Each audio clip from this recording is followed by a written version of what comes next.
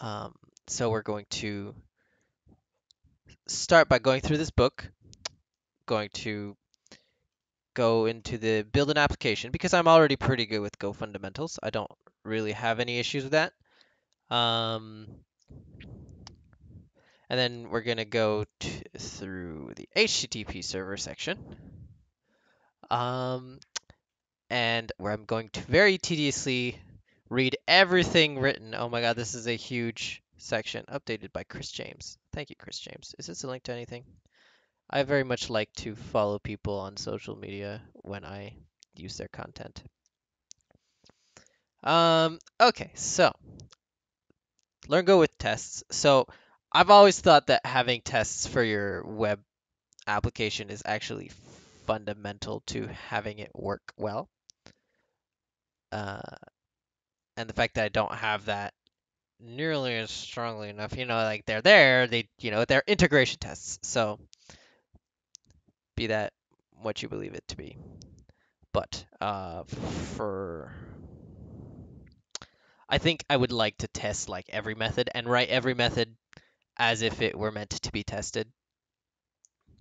So I'm going to do that. Um, since I already know a lot about Go fundamentals, I'm going to skip this whole part here where um, I would learn how to just do Go. I'm fairly certain at this point that I'm good with Go fundamentals, so I think I will skip that part. Um, the part that was interesting as I was doing the Go fundamentals sections, the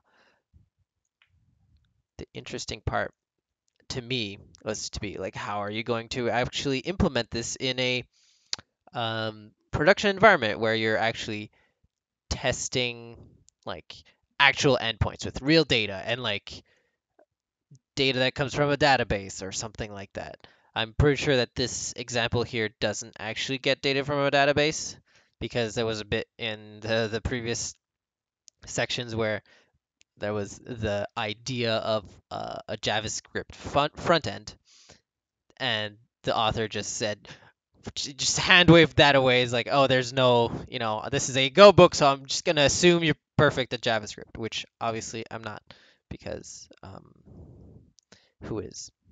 So we're gonna start with an HTTP server. I'm not gonna go find all the code to the chapter because I want to actually write it myself, or rather, copy and paste it myself, and then actually read it and try and work through how it works and why it makes sense and why every line makes sense. And also, while going through this book, I've side note, it's called a book, right?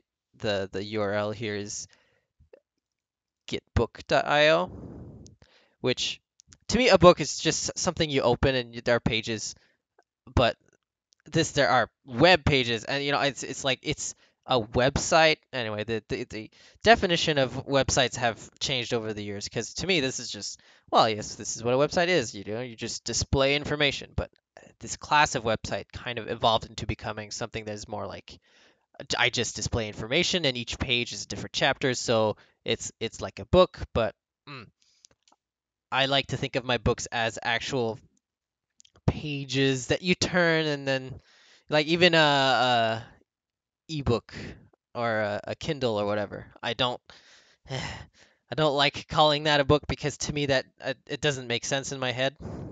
Same with audiobooks. Like, okay, audiobooks makes sense to call them audiobooks because they're audiobooks. You can have a good sense of what transformations happened to the book to get your end result. You took the book, said, I want this, but in my ears. So you say, well, okay, audio, book, kapow. Um, so I'm going to refer to this as the book because it refers to itself as the book. And out of respect for it, I'm going to do that. But it's a website. So, ta-ta. You have been asked to create a web server where users can track how many games players have won. All right, you got get endpoint where the name is part of the URL. All right, right away this tells me the names in this web server are not going to be arbitrary text because URLs cannot be arbitrary text. So this get endpoint should return a number indicating the total number of wins. Okay, doesn't say, well, it's a book, so it's not going to tell me exactly like down to the latest detail. But either it's like JSON or just HTTP body text, who knows. Post, player's name, same problem. Should record a win for that name. I see. Incrementing for every subsequent post. So I could just like post, increase the number of wins. Got it. We'll follow the TDD approach, which is test-driven development, getting working software as quickly as we can, and then making small iterative improvements until we have the solution. By taking this approach, we keep this problem space small at any given time, which, in my personal experience, is absolutely essential. Don't go down rabbit holes. Yes, this is a problem I have. Okay. You see me, book. You see me. If we ever get stuck/lost, doing a revert wouldn't lose loads of work. Okay.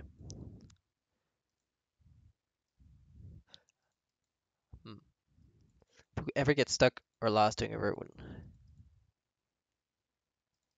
I'm not sure what he means by that. Probably just, we'll see. Red, green, refactor. Throughout this book, we have emphasized that the TDD process of write a test and watch it fail, red, write the minimal amount of code to make it work, green, and then refactor. And parentheses, by the way, when they say minimal, they really mean minimal. It's like you cheat and hold on.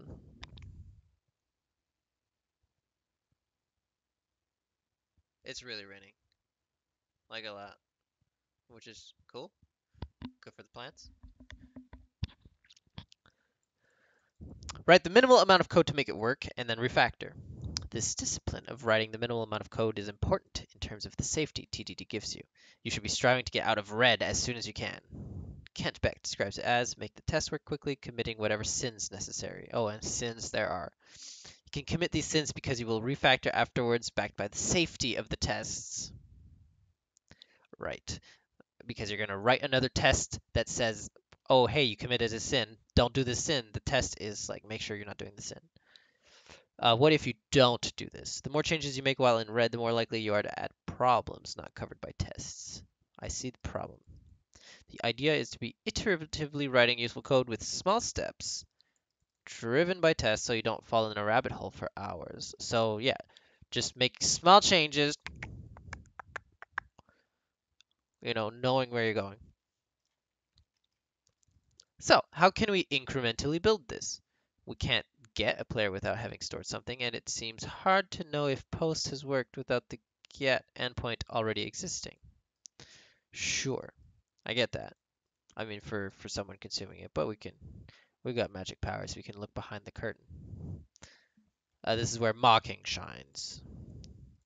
Get will need a player store thing to get scores. There should be an interface so when we test, we can create a simple stub to test our code without needing to have implemented any actual storage code. For post, we can spy on its calls to player store to make sure it stores players correctly. I never liked spies. It's like I feel like I'm re-implementing the whole thing again, but in the test this time. Our implementation of saving will be coupled to retrieval. Okay, I think I know what that means. Or not. For having some working software quickly, we can make a very simple in-memory implementation, and then later we can create an implementation backed by whatever storage mechanism we prefer. Cool. All right, the test first. We can write a test and make it pass by returning a hard-coded value to get us started. Kent Beck refers this as faking it. Yes, this is the sin we were mentioning earlier. Once we have a working test, we can then write more tests to help us remove that constant. By doing this very small step, we can make the important start of getting an overall project structure without having to worry too much about our application logic. To create a web server in Go, okay, well, this is what we're going to be doing. We're going to be creating a web server. We'll typically call listen and serve, and this is a link to the golang.org website. Okay, just gonna do a quick breadth first search here. Listen and serve. This is on TCP network and calls serve with handler to handle calls serve with handler. Okay, yeah. On connections, except connections are configured to enable TCP keep alives.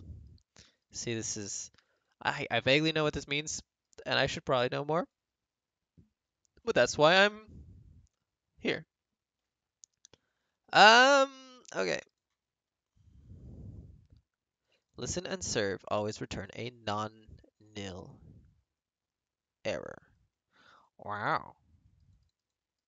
It's like you're guaranteed to fail. Okay. This will start a web server, creating a Go routine for every request, which is kind of like Go's version of threads-ish, kind of, not really threads.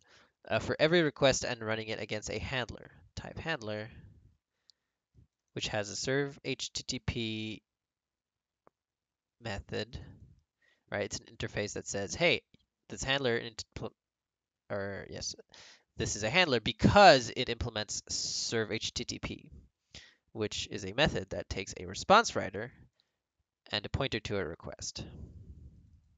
Also, sometimes I will get a little bit confused as for what's a pointer and what's actually the data, because in Go it sometimes just assumes,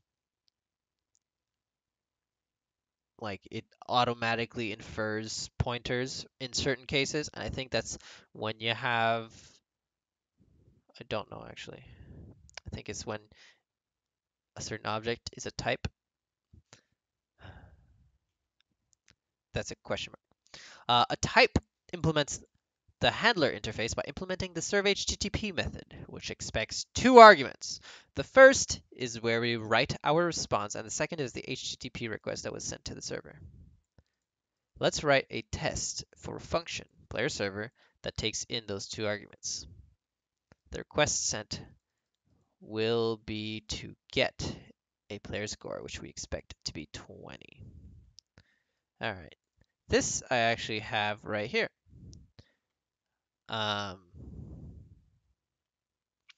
You can see I've done a little bit of work.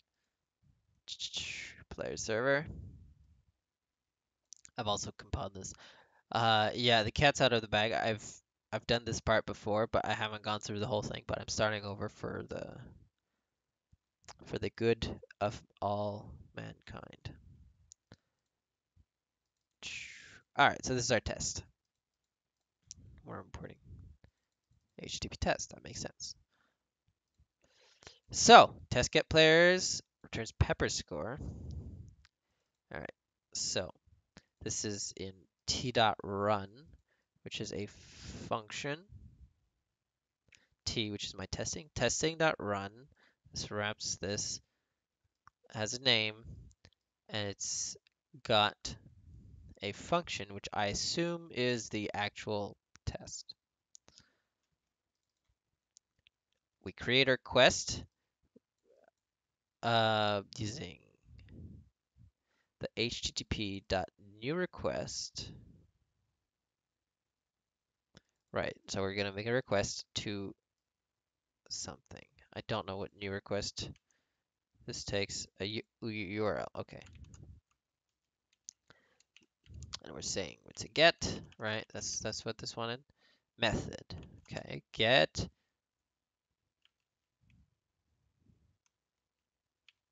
URL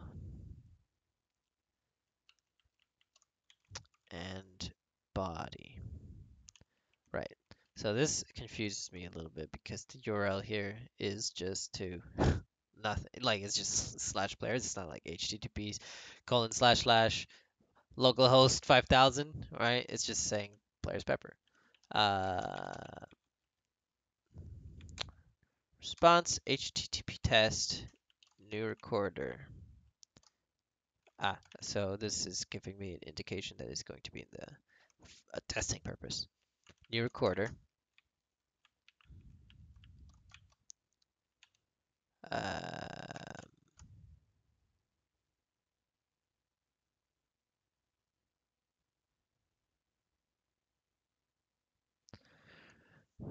response.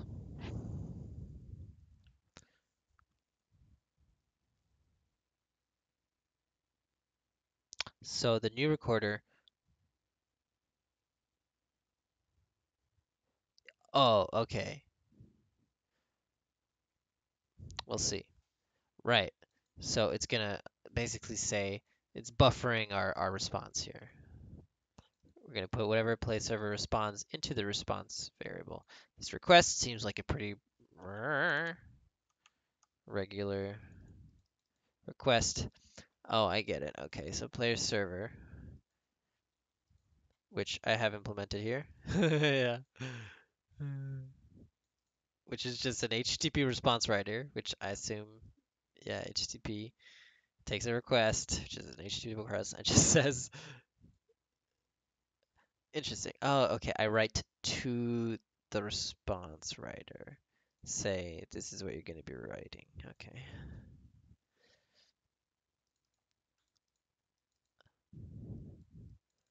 Um, okay, so yeah, the player server gets this request, bang, and the request says, this is, I see, okay, so that the server here assumes we're not actually running a server here because this player server is just a function that takes an HTTP response writer. To me, that's not a function. Sorry, to me, that's not a server. That's just a player server. Or, this method. It does what it wants. So we're going to be taking what we're getting out of that in the response body string. So we're taking the string of the body and saying that we want it to be 20. Cool. Yeah. Not a problem. So we're gonna yeah, just a string compare here. Is it the same? And then our error message. We got Q, but we wanted yeah. See, so this is string formatting. Okay. Um. Whoops. Terminal. Come here. Go test. Whoops. Whoops. Go test. How about just go test? There you go. That's what I was trying to write this whole time. That's a pass because player server was defined as being this. Great. So, but also this is going where this is basically this is bootstrapping because we never said Pepper had 20 points. We just said the test expected that, and so the player server was always going to respond with that. So, how about we do something? Okay, so um, all right, says I've spoken about all of this, right? Because I've defined a player server here. Uh, uh, complete the scaffolding. We want to wire this into an application, which I have done here. So, um, here we have our handler, which we take the HTTP package again, say handle this function, which is against server, which is actually a different package because this is package main. So game server, player server, HTTP listen and serve on 5000. So that's when I'm gonna go on whatever server my machine is um, on port 5000. We're gonna run this handler.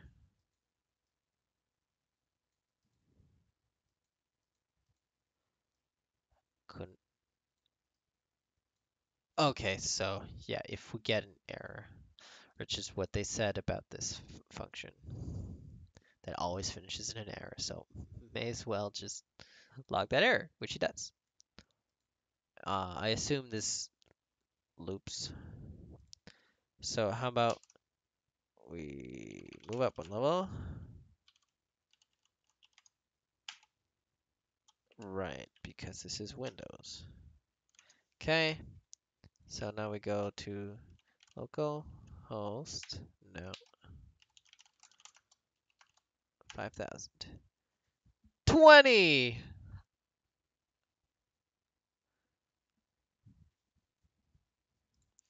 Magic of programming, ladies and gentlemen. I'm sure this is going to get more complicated. Um,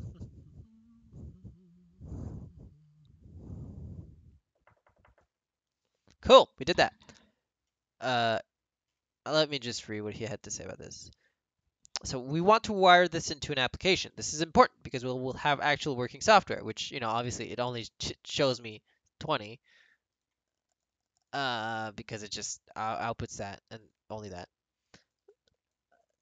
It's good to see the code in action, to know that this is actually going somewhere.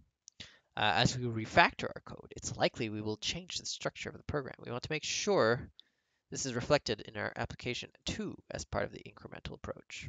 Yeah, of course. You want to kind of do the whole thing, not just, the part, the testing part. There's there's a point to all of this. Okay, yes. So I have put this in my code. So far, all of our application code has been in one file. However, this isn't best practice for larger projects, where you'll want to separate things into different files. Ah, this is untrue for my case because I'm just in the habit, regardless of what people tell me. I will, if the test um, book tells me like write this all into one package, but I know like I have experience as a web developer that this is incorrect. We want things separated into different packages. I will separate it into a different package because it's just easier that way. And obviously, like there's some aberrations that show up, like there's this game server dot player server instead of the direct player server that he had suggested I write. Um, it's fine.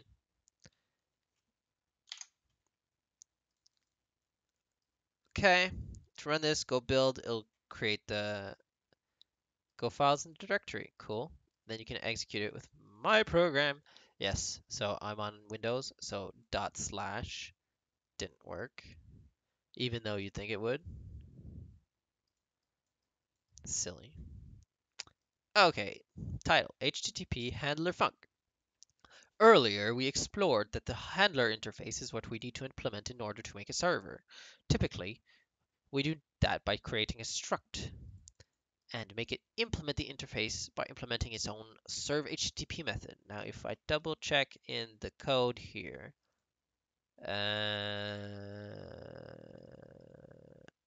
we have not defined that interface. Okay.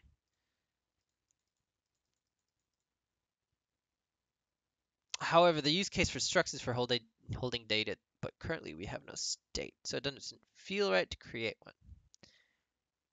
Handler func lets us avoid this. The handler func type is an adapter to allow the use of ordinary functions as HTTP handlers. Okay. Okay. If f is a function with the appropriate signature, handler func is a handler that calls f. So here's a type, handler func, response provider. Okay, yes. So my player server here happened to just be a handler func. Yeah. Look at main. Yeah, that's what yeah, okay. Here are handlers. We're calling HTTP handler func on our game server function. Right there. From the documentation, we can see that type handler func has already implemented the serve HTTP method.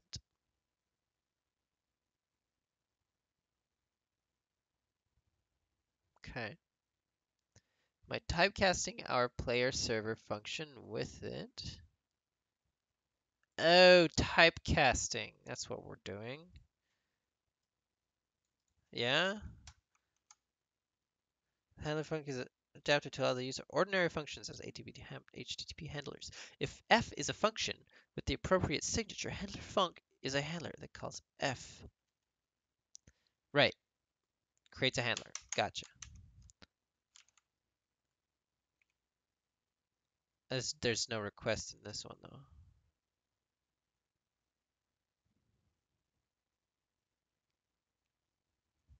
Okay. Um, handler func is a handler that calls f.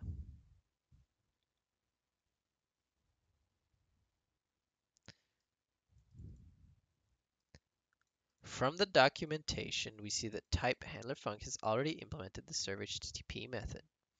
By typecasting our player server with function with it, we now have implemented the required handler.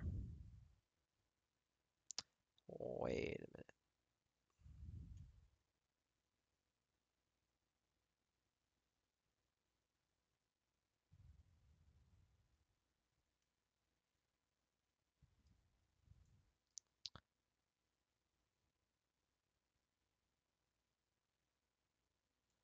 Typically, we do that by creating a struct and make it implement the interface. Okay, sure.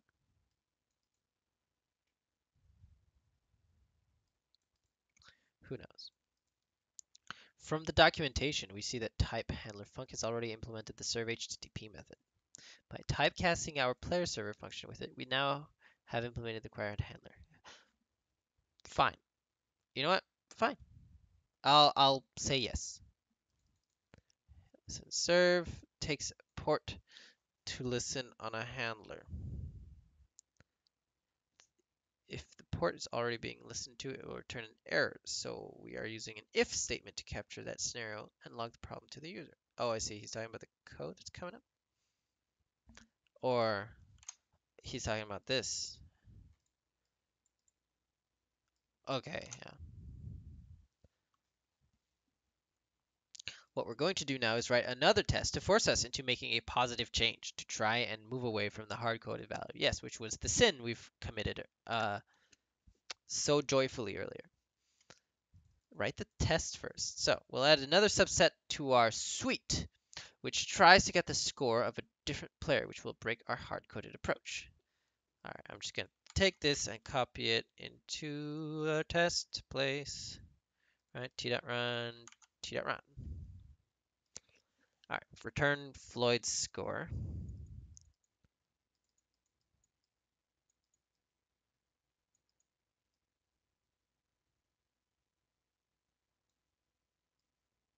Yeah, it's the same thing we've been doing. Okay, so it's the same test, but we're just saying Floyd should have a different value, which is 10. So this is going to fail, right? Oops. Go test. See, he failed. Floyd's score is not 20, it's 10. We want 10. Oric. Very good.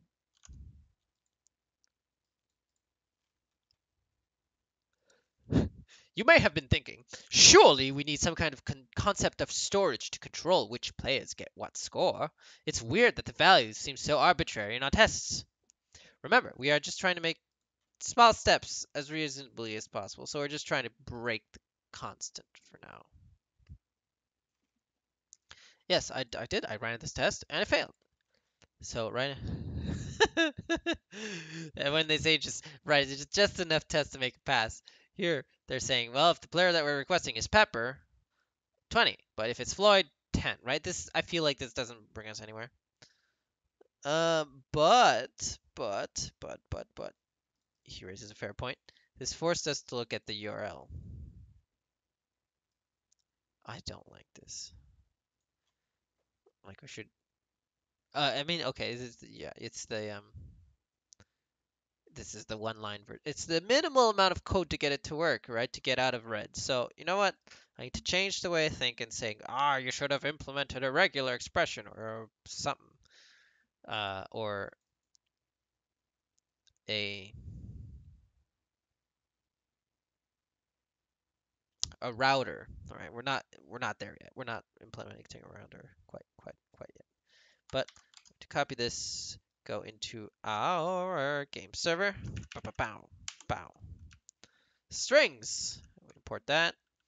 All right, fprint to w10. Okay.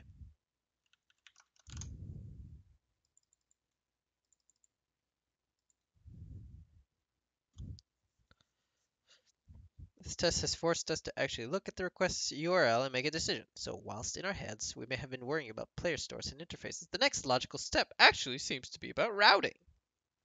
This is true. If we had started with the store code, the amount of changes we'd have to do would be very large compared to this. This is a smaller step towards our final goal and was driven by tests. You are very wise, Master. We're resisting the temptation to use any routing libraries right now. Just the smallest step to get our test passing. r.url.path returns the path of the request, which we can use then. Trim prefix. I'm yawning for some reason. I'm boring myself. To trim away slash players slash to get the requested player. It's not very robust, but we'll do the trick for now. Yeah, this is I went through this whole existential crisis as right before he explained it. Um, yeah, trim prefix. Let me just read this line a little bit. So we're just gonna say, okay, well the string starts with that, just remove that, and then the rest is gonna be whatever our player is. Yeah, yeah, gonna live with it.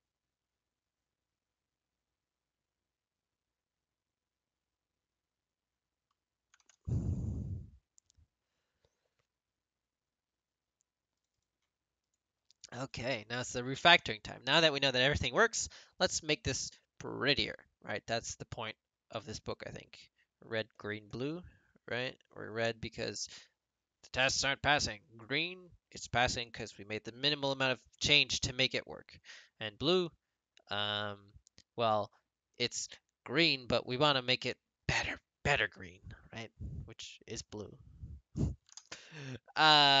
We can don't repeat yourself. Yes. So here, what they do, right? So they do the if state.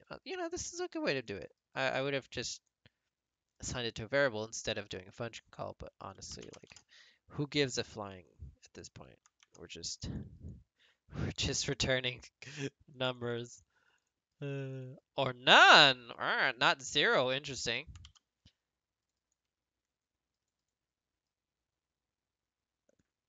Yeah, wouldn't it have been funny if it returned 404? The ambiguity is amusing to me. Oh, and he's going to do the same thing in the tests. T.run, but in it, he does assert response body. And assert response, oh, I see. Assert response body just compares two strings. It's got this placeholder text and fills in got and want. Cool.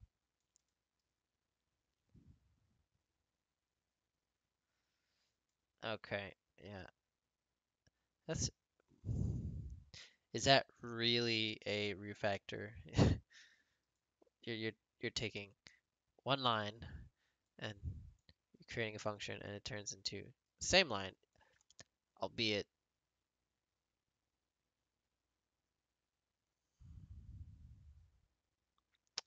albeit a nicer line. And yes, something like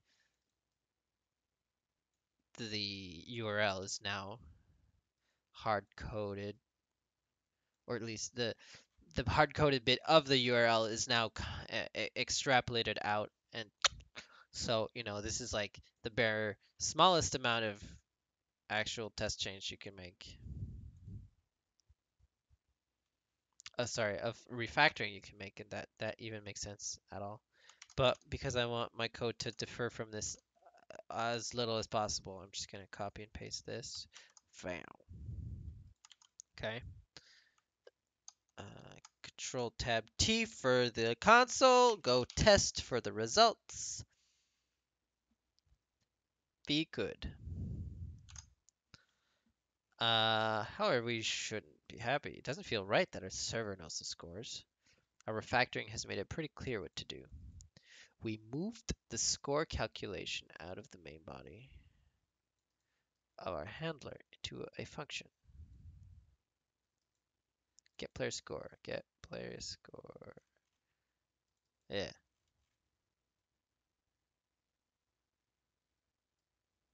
Okay, this feels like the right place to separate the concerns using interfaces. Gotcha. Let's move our function we refactored to an interface instead. Hold up. Type player store interface. Huh. Alright. For our player store to be able to use a player store, we will need a reference to one.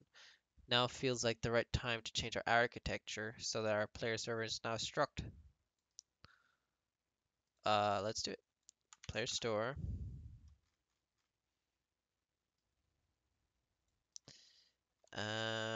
Player store. These will go into the game server. Yes, so player score becomes this interface. For our player server to be able to use a player store, it will need a reference to one. Player server, player store. Okay, two new types I have to hold in my head now. Player server. Oh, it's a struct, but it's colliding with the name here. Finally, we will now implement the handler interface by adding a method to our new struct and putting in our existing handler code. Okay. Adding a method to our new struct. So, okay. So it takes player server, which is a new struct we created, and it will have the function serve HTTP. Cool. Okay. So, um, player server. So I think the previous player server, this guy is meant to go extinct. There he goes.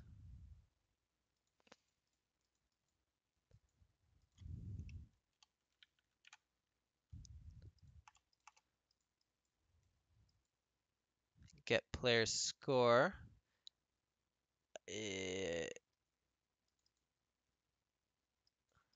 I see.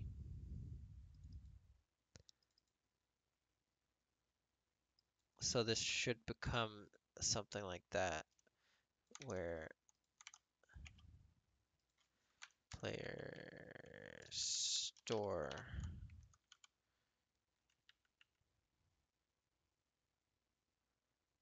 Oh, it's an interface.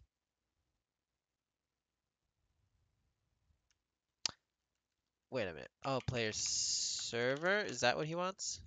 I'm just making assumptions here because um, I should probably just look at what he wrote. Right. Get player score. P, which is player store. No, it's the player server, which has a store, which is the player store.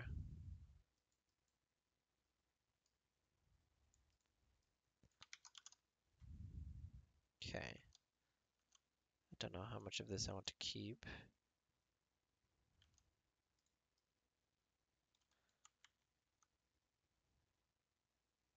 I think this is what's supposed to happen. Right, if I go test.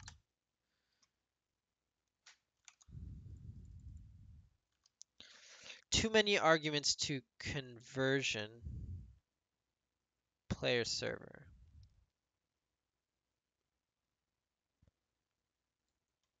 Player server. What?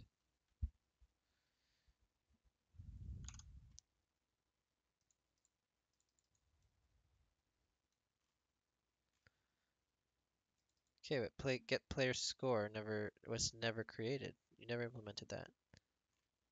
Are you saying this? Which is why I have this here.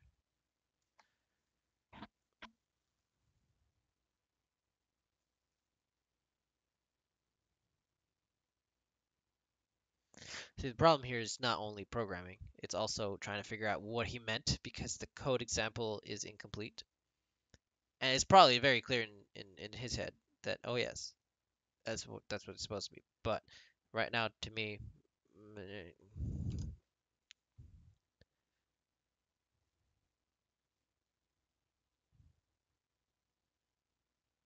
player server is not expression. Server HTTP.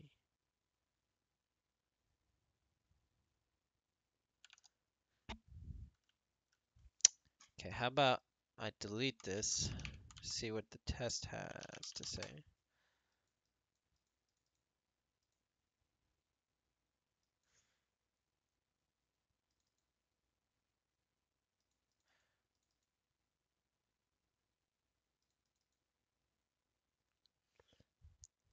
Okay, test 15. Too many arguments to conversion to player server.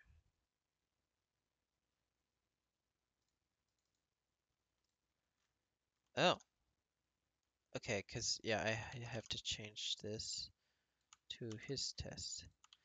Right, because the whole way this is used has changed, and I didn't get this, but I didn't get the same error he did.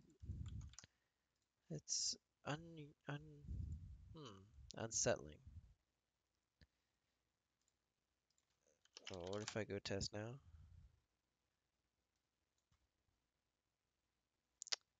Whoa.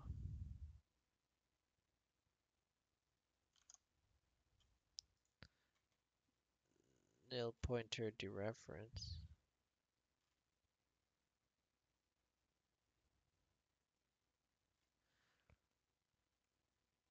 Yeah, okay. Right, we have those refactor tests. Uh, Parse code that compiles and code that passes the tests. Yeah.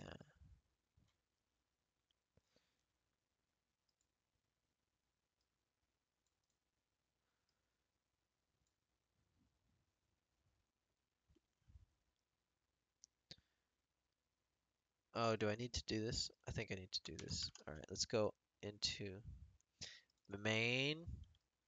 Then bam! Player server.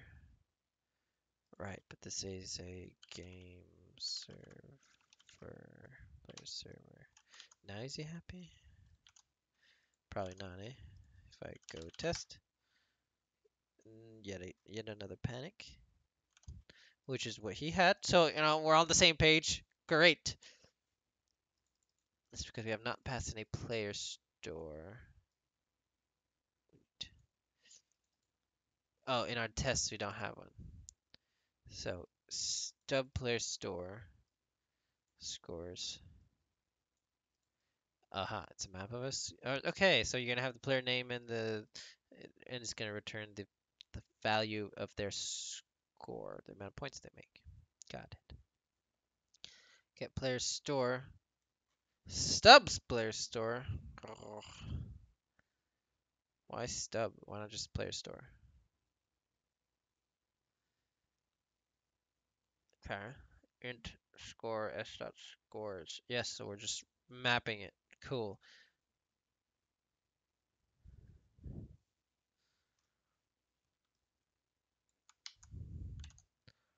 So this goes in here along with my types.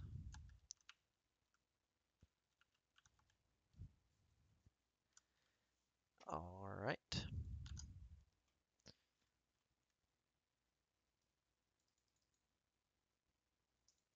A map is a quick and easy way of making a stubs key slash value store for a test. Now let's create one of these stores for our tests and send it to our player server.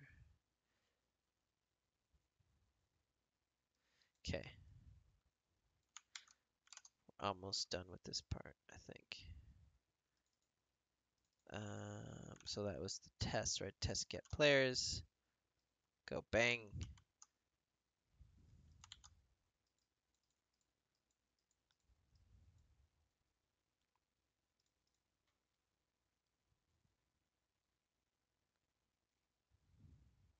Okay. Wait. So where's the stub here? I don't get it. You get score request.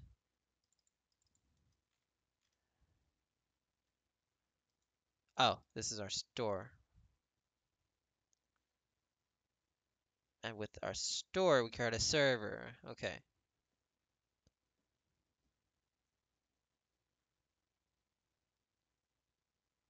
Huh. Okay. Do they pass? I don't know. Oh, Jesus. Okay. Cool. Now our tests are passing, and the last thing we need to do to complete this is this refactor is to check if our application is working. The program should start up, but you'll get a horrible response if you try and hit the server. Ooh. Oh, because our main doesn't. How about we go build? Oops. Go build. He finds the main package, does that, and then we call loop cells. Okay, and then bang bang. Whoops. Empty response. Okay. Oh, this is bad.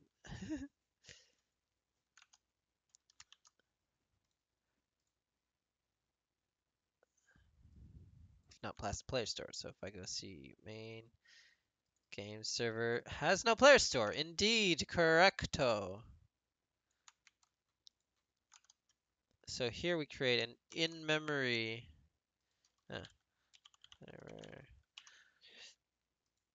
in-memory player store. Sorry, what? Cannot assign value to unexported field store.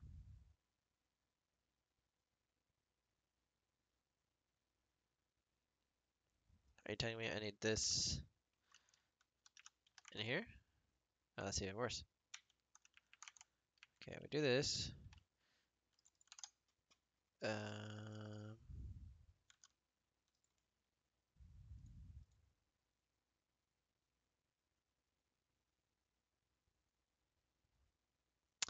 oh, this is one of the, oh, it's in a different package problem. So if I just call that store.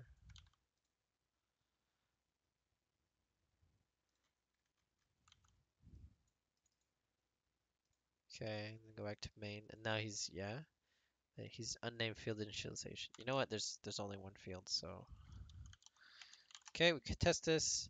No test files, of course. Game server, go test. Be good. Um, dot dot. Go build, and then we call. Oops, this. Oh, it's running a server, of course, and now it's my turn to localhost 5000. Very nice. How fast was this request? I'm just curious. Like, uh, like real websites take like 500, 600 ms. This is like super local, and I love to see 5 ms. It's very nice. I like 5 ms. There's no processing. It's just taking string sends. So anyway, if we can keep our requests at 5 ms, wouldn't that be nice? Eh, we're never gonna achieve that. Um, okay. Go build. Okay. Handle another test. So, um, we have made pitifully little progress, but this is where I'm going to stop for tonight because I'm tired. And also it's raining a lot. And I kind of like to just open the window and listen to the rain. So I'm going to do that. Thank you for watching. One person. The one person is me. Haha. So thank you, me. Um, love you all. Have a great day.